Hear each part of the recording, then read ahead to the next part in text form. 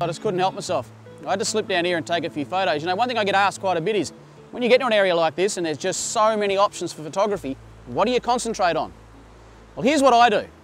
When I first get to an area, I have a quick look around, and the very first thing that my eye is drawn to, that's what I'm going to take a photo of.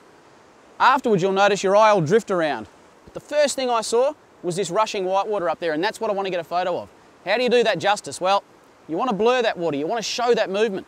There's two things you're going to need to be able to do that successfully. One, of course, is a tripod. Long shutter speeds, you can't hold those by your hand, because when you move, you'll move the whole scene and it'll all be blurry.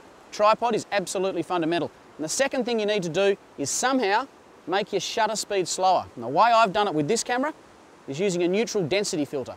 It's a pretty technical term, but all it means is a dark pair of sunglasses that go over the front of your camera lens. It's really all it is. Now, anyone can use a neutral density filter. Go to your local photo camera shop, they'll have one in there. If you can't screw it on the front, just hold it over the front. It's as simple as that. It doesn't need to be rocket science. And what it'll do is decrease your shutter speed down to a second or 3 seconds, which is what I'm using down here, and that water will blur. Then you too will have some fantastic memories to take home with you. Now, if you'll excuse me for a second, it's exactly what I'm going to do, because that is too good to pass up.